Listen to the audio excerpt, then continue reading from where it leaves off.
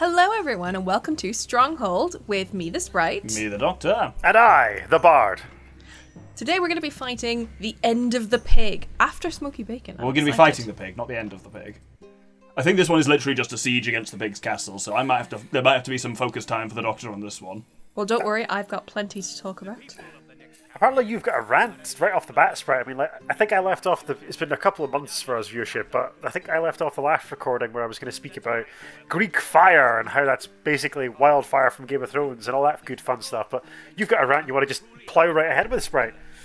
So, I discovered something recently. For any viewers who aren't aware, the Bard and the Doctor think that Faramir is some kind of, like, booby prize of the Lord of the Rings Before you do anything, we're just going to have a little look at what we're dealing with here. Oh, it's this castle again. The one we lay siege to and ran through last time. I've got a gigantic force in. Oh my days! Yeah. Jesus. Which is getting cut to ribbons already, Doctor.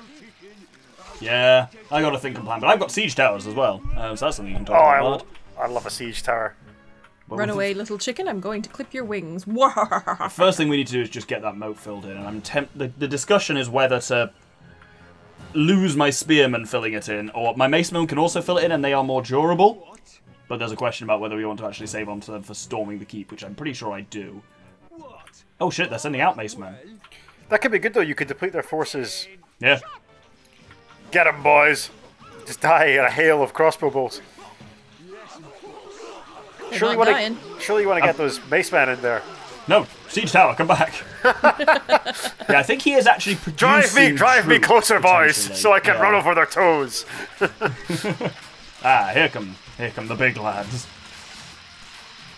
So siege towers work very much like laddermen, but they're slower, but they are more durable. If you get a siege tower up to the walls, it provides a way in which you can get in. And you can just send an unlimited amount of units up the walls until they go up, unless the enemy destroys it. So they're basically just a slower moving but more durable ladderman. Do you want to know a fun fact about siege? Well, many fun facts about siege towers, Doctor, or do you want to get the Sprite's Faramir discussion out of the way first? We'll get that. I'm just going to let you know what I'm doing. Well, I'm initially going to try and fill in this section of the moat. It worked well for me last time. I think there's just too much defense there, and we risk breaking through into a killing hole, which, amongst other things, has caged war dogs there. What? So, I'm going to try and go in this way, and then the plan will be to bust through here, and then we're straight into the business part of it.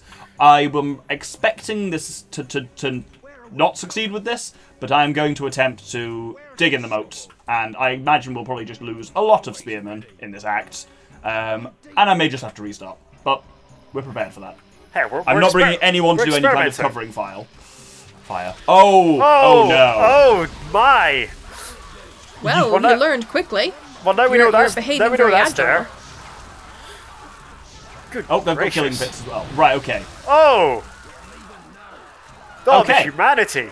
He has done things since we last attacked this fortress. he's upgraded. He's clearly learned. Cool. Well, what matters is we've triggered them. Great. Those men did not die in vain. Guys, why are you going that way? This way. Oh, the horrid Bernie fire. Awful. Right, have a conversation about siege towers or Faramir or wildfire or anything you wish. I'll go first. So, Faramir. The Doctor and the Bard basically look down on him as inferior to Aragorn.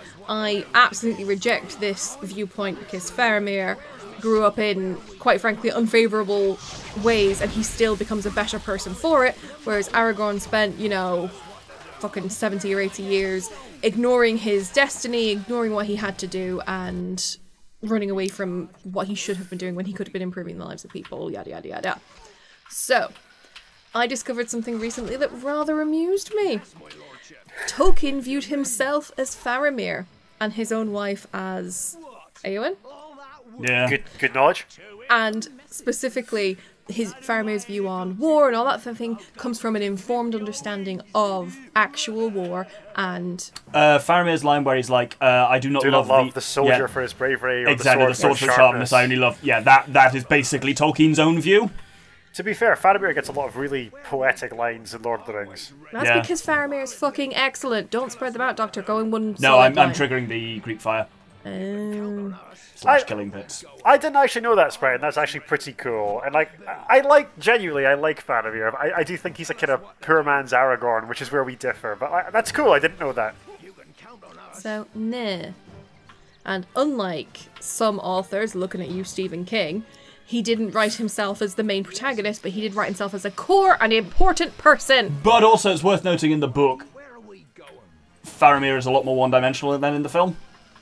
In the book, he's basically just always pure and good. Like, he isn't tempted by the ring or to take Frodo. He doesn't have this conflict. Like, he has his father's a dick kind of thing, but he basically has no... He in the book starts where he ends in the film. Like, he doesn't come to that realization, really. He's basically just always like that. Liking him even more.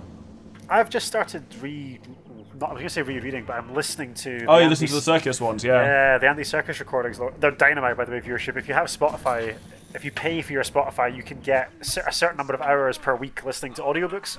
And the Andy Serkis recordings of The Lord of the Rings are now all on Spotify, so I thoroughly recommend them. And if this conversation is interesting to you, go back and watch the many, many series the Doctor and I have done on The Lord of the Rings. We do Lego Lord of the Rings, we did... What else we do? We did several Lord of the Rings shows. Oh, and Shadow of Mordor, of course. That's a really good show. We read like 3 books to research that. No, wait. Well, I did. Holy shit. Because I'm a professional, unlike the Doctor.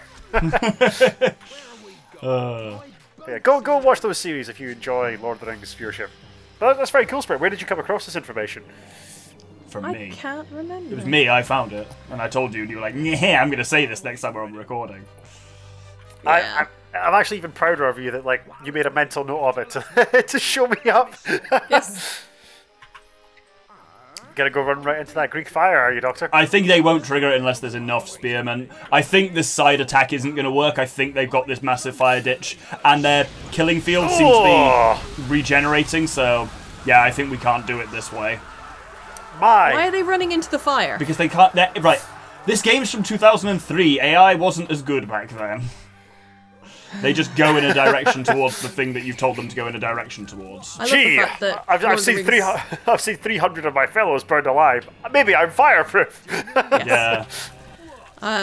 Lord of the Rings Two Towers actually invented a bunch of AI for game characters, like for game sprites. Massive. So that they would interact naturally. And actually have a unique decision-based thing on what they would do. Yeah, it's basically... It was used in a bunch of games. It was an early form of agent-based algorithm where basically every actor just has to react to its immediate surroundings, and as such you get then the emergent behaviour of crowds coming out really naturally. That's very cool. Which is fucking awesome. So yeah, I'm done with Lord of the Rings now. You can talk about your siege towers. Or Greek fire. The Doctor burns to death. Let's start with the Greek fire, because that feels very pertinent. Yeah, we ain't at siege towers yet, so yeah. I think I got just started the explanation in the last recording viewership, but effectively Greek fire was a compound that was made by the Byzantine Empire, so the Eastern Roman Empire, otherwise known as the Byzantine Empire. It's interesting to note that the people in the Eastern Roman Empire never called themselves Byzantines. They just call themselves the Roman Empire. Yeah, as far as they were concerned, they were just Romans. Yeah, exactly. Yeah. And, they would refer to themselves as the last Romans or the Eastern Romans or just the Romans, as far as they were concerned. But effectively, a bunch of kind of vaguely Greek people that have inherited the Roman Empire in the eastern half of what was the old Roman Empire.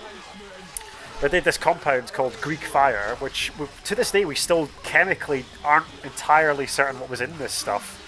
Certainly a mix of different oils and sawdust, and effectively it's like a medieval napalm is what they eventually create, and it's so deadly that it becomes a closely guarded secret of the Byzantine Empire. So there's a manuscript that we have where I think it's maybe Emperor Alexis, or one of the emperors Alexis.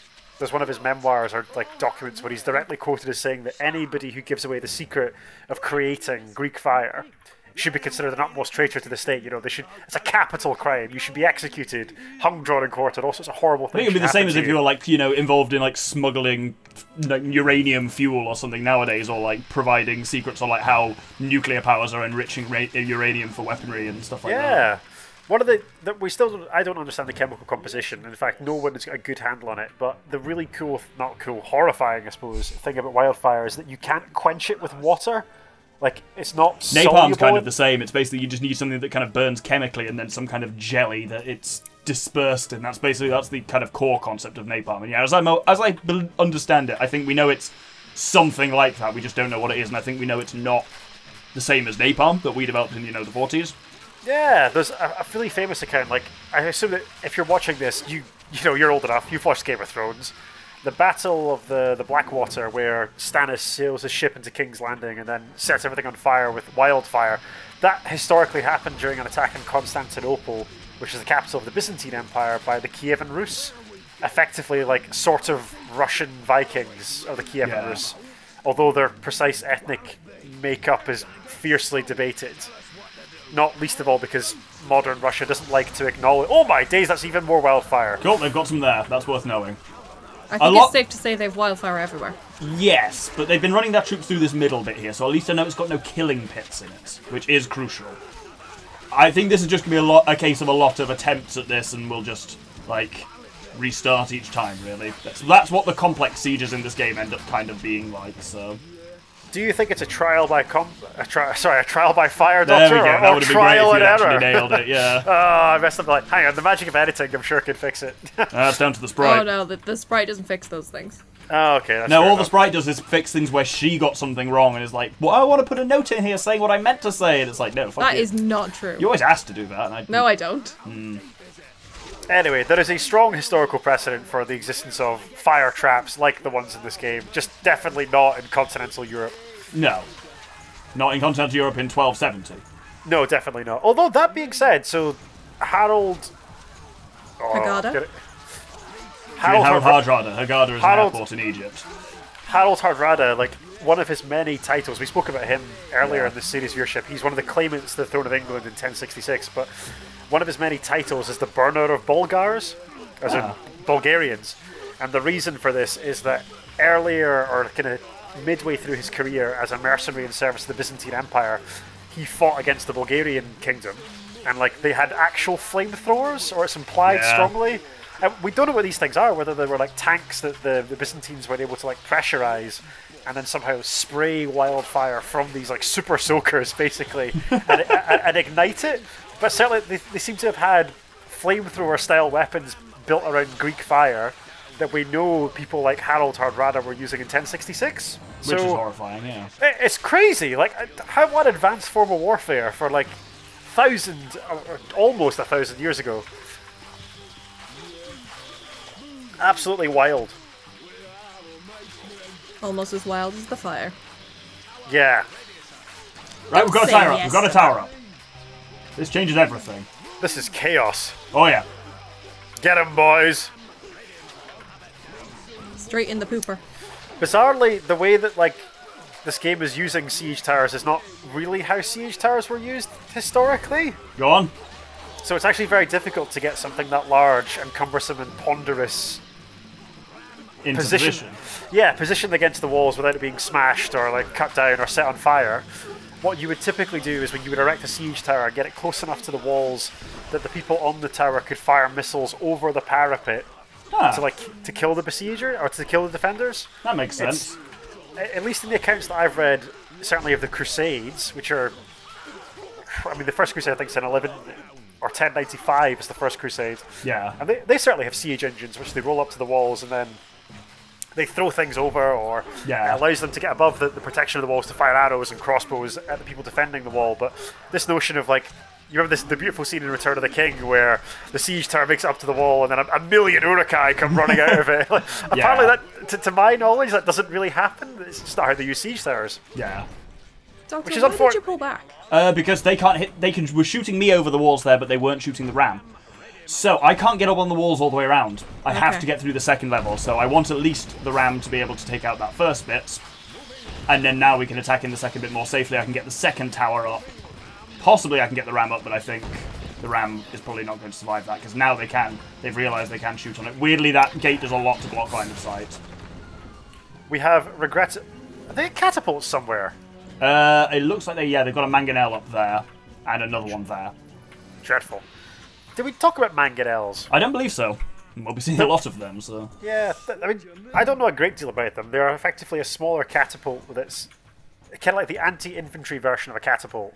That it's meant to like drop a stone that shatters and creates loads of shrapnel, and ideally you use it against either massed infantry the way they're using it, or you use it to try and not bring down a castle wall, but drop it on top of a castle wall to demoralize, scatter, kill the defenders, basically. Yeah. It's like a baby catapult is what it boils down to. Or at least in my understanding. I'm by no means an expert of viewership, I'm just someone who reads books. That's what you do. You read and you know things. I do read and I know things. Oh, I read, I don't know I know things. Here we go. Now the question is how much can this tower go before it gets shot down? And it's the thing of, obviously I kind of want my other guys around to basically be better targets. Wait, is the first tower destroyed? No, it's there, but it's deployed. We can't do anything with it now. Oh, so you can only use them once? Yeah. Once they've been deployed, you're stuck. But this one looks like it should make it up all right. I was reading just this week about ancient Greek siege engines. No, fuck! Oh! Right, we're boned now. Laddermen! Right, the laddermen.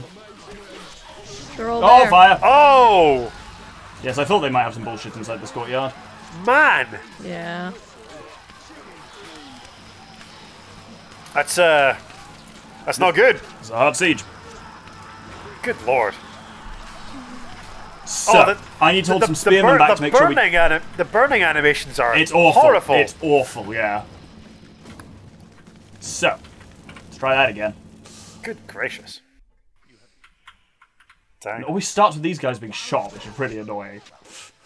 That's got to be an error, Yeah, right? oh yeah. Yes, boss. Is there a way on the opposite side of the fortress, like to the Here we go. east? No, of the I suspect fortress? there'll be exactly the same problem.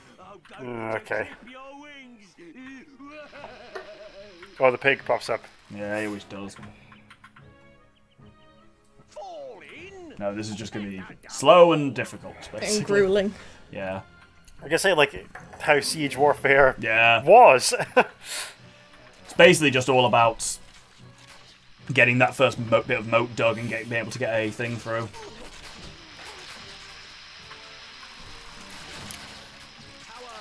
It does make the very effective point that like you would never take this by storm. Yeah. Like not just you would never try to. It's like you could try, but you would never manage Yeah, like to take this filling by in the storm. moat is relatively like I'm complaining about it, but it's easy on this compared to what filling in a moat would be like in real life. Like Oh yeah. that's annoying with a modern JCB, basically. Even with a modern JCB, I'm not sure a JCB would necessarily protect you from like crossbows. Yeah. Although surely the glass on a JCB must be like bulletproof. Bulletproof. Do you think people are trying Yeah. to shoot you while you're... No, it's just well, in case something falls in the glass. Yeah, I right? think Or it's there's- solid. I don't think... Yeah. I watched a bizarrely scientific video about what would happen if a single Abrams mainline battle tank from the modern US military was to be deployed at the Battle of Waterloo. And apparently they worked out pretty quickly that like so the Abrams has only got fuel for like 3 or 4 hours and it can only carry enough ammunition to fire like, I don't know, 50 times. So like in the 50 times it could fire, it would kill a whole bunch of, you know, British people or French people depending what the side it was deployed on. But like the main way that the Abrams would get shit done is it would just run people over. like there's nothing in Napoleon's arsenal that can touch it. Like even his mainline cannons can like barely dent the Yeah. armor. And that's assuming that you can get a direct hit, which given the speed of the Abrams tank and the velocity of a cannonball isn't even guaranteed. Yeah. So like, apparently That's like, hilarious.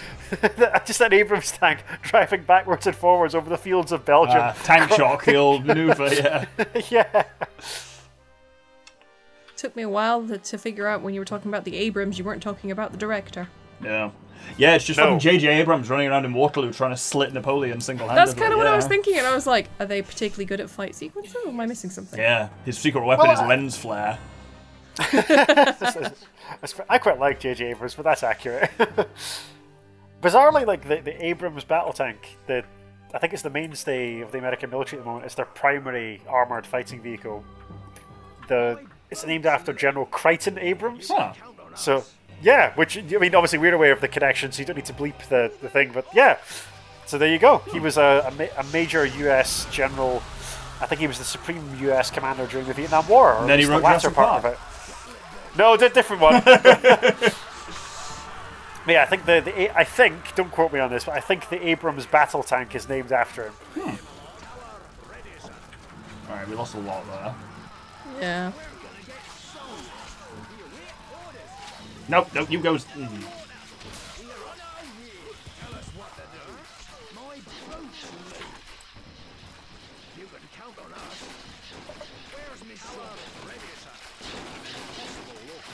Ah, damn it! I thought we worked so through, close. Because there's a tiny little pixel of Earth left. Fucking towers. I think you need a lot of people up there to actually get through. I think that's what I'm learning from this. Is like the only way to really break through is to have. Do you want to try just a full-on frontal I assault? think I basically need to, by the sounds of it. But the issue is, I need to work out what's the minimum number of units that I need to trigger the napalm, because we can't do anything while the napalm's a threat. I'm going to clip your wings. I find the pig particularly repulsive. Yeah, Yeah. It doesn't help that that's the point. yeah.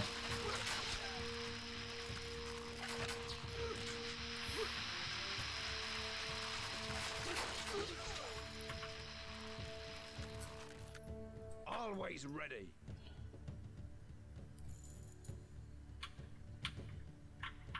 And every time I have to wait for this trickle of macemen who do nothing. Oh, they run into your crossbows real good. Yeah. If only he then started sending out more of his units. That would be nice. Is the pig inside the castle? Yes. So, like, their There he is, lord, that's that him. is the... He doesn't look very porcine. No, he's because it's exactly the same model as our lord, but in red rather than blue. Yeah. They're all the same. Are you trying to say that the ruling classes are all the same pigs? Very good. Yes. Please save your good That banter was for when the we're on camera. Sorry. He's got, are those gallows in Oh there? yeah, he's got bad things. That's why his enemy have got like -5 to all their attacks and stuff like that, but that doesn't seem to make much of a difference. Get him, boys! Up, and up she goes. Will she stop? Nobody knows. A lot of this force I want to bring back and not actually have it even go in there. Because you don't need a lot. Turns out you do not need a lot of macemen to like overwhelm the defenders in here. Yeah, I was learning a lot about crossbows. I've got a lot to say about crossbows, but The way to a not on a siege mission, I think. Yeah. To do okay. any cool lore dumping. It turns out there's a lot more to crossbow warfare than I thought, but we'll wait and talk about that later. The coward's longbow, some call it. I'll challenge that notion, actually. You know what? We're doing some interesting new stuff. Have this conversation now. Why not? Sure. This might be montage for your benefit, viewership, but the Doctor's tried numerous attempts to get through this fortress. And this attempt's going better than previously. Turns out rushing so. at the beginning is important for just clearing the... Like, for being able to dig. You can't dig in waves, whereas I think I might be able to do the rest of this in waves a little bit. Yeah. The question is about whether I can get the ram out to safety in time. Which is kind of. Well, in between this episode and the previous one, I did a bunch of reading Oh, and fuck! watching I'm fine. videos. Yeah, I just Jesus. didn't realise the mangonel was firing, but that's fine. To be honest, we don't need the ram so much as we need the tower in the next thing. Fuck me, he's got quite the range, though. Shit. Oh! Yeah. So my plan here is to send in at least some spearmen to trigger stuff in here, then send in a fair chunk of macemen to go with them, and basically just have them kind of ship at the walls, which should provide a decent bit of cover. Then I'm going to bring the tower in and deploy the tower, then the ram in and deploy the ram. And yes, everything's going to basically be cut down, but I want everyone to basically move in a kind of like steady line that will support the tower rather than being like... right, that's... Oh, Yep. he's used the fire, Yes, which is that's what you want. This is the point of deploying everyone basically in a line. As it really maximises the chances of the tower getting through, which is what really matters there. And it looks like we're through with the tower. Woo! We're through with the tower. Up we go, up we go. Right. Excellent. Now- Once you get through this level, that's good. Yeah. Because now it's basically just about making sure I get a decent contingent of macemen to everywhere that they are needed. Destroy those mangonels. Even the pig knows when he's fucked. He's roasted. I smell bacon. Jesus Christ, Bard. Gam, Doctor. We're doing all right here. Not amazing, but not terrible either. Have you got any of your missile troops left? I don't know. I'll have to think about it. Because you could put them in one of the occupied towers and just shoot. Unfortunately, I think I just lost too many in that assault. Oh my god, he's setting fire to his own village. He'll do that. Yeah. The rich will burn us down in order to protect themselves. Vive la résistance, Sprite. Shit. I was looking to find the troops I have left, and this is it. Oh dear. Yeah, we lost too many. Okay. But, really good start. Yes. I think this is going to thing, where we're either going to very quickly overwhelm him, or we're just fucked. Unfortunately, we can't starve him out for the fact that everything's on fire. That doesn't meaningfully do anything. Can't No. you? Because it doesn't matter whether he's unpopular, he still has the units that he has. And he's got too many for us to... Does the fire not spread to his buildings? And only the buildings, it won't destroy the keep. All of this stuff will eventually destroy, but it doesn't mean anything. And he still has people, but you don't. Yeah. That's the thing. I have got 15 macemen, which is not enough. I can try and fuck up some stuff with tunnelers, that'll be fun. You've got tunnelers this whole time. Right, tunnelers are just not great. You've got 2 tunnelers.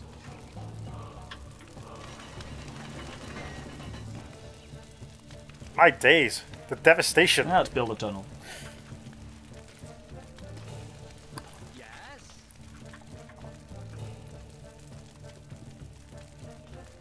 He's just got... Is that a whole squad of pikemen back there? My only hope is to get enough macemen through to take out the Lord. But I'm not going to be able to do it with 15. No chance. Just how resilient is the Lord relative to... More than 15 macemen, I'll give you that. Yeah, okay. Well, it's just... Oh, what a valiant effort from that guy. So this is what we got left. He really... Yep. It's not great. Dear. Also, it was a valiant here's a really effort, funny thing with Doctor, Laddermen, really. which I've not pointed out yet. Their voice is really cowardly if you listen to them. Yes, Your Majesty. I think we're ready. I'll be going home. Okay, sir. If you disband them, they then suddenly go, Thank you, my lord. "Thank you, my lord," and get a badass sounding deep voice. Need some muscle. Fuck it. The advantage of macemen is they are quick. Yeah! Charge! I said charge, guys. Oh. All that way. Yes, all that way, you fucking prick. And most of them are on pretty low health. I don't think they're going to make this, but hey. No. They're running now, though. That's the arrows. advantage of macemen. When they run, they're fast. But I think they're just going to get the shit kicked out of them. Yeah. It's a lot of arrows. Yeah, we've lost 4 already. Oh, those pikemen will go through them like a hot knife through butter, Yeah, won't they? basically. Oh dear. Do you have any No. pikemen? This is frustrating, this level, for how little it gives me. I think it might be worth holding back some of my ranged stuff at this point, yeah. Because I think sending in the ranged stuff when I send in that big swarm at the beginning does very little. To overthrow the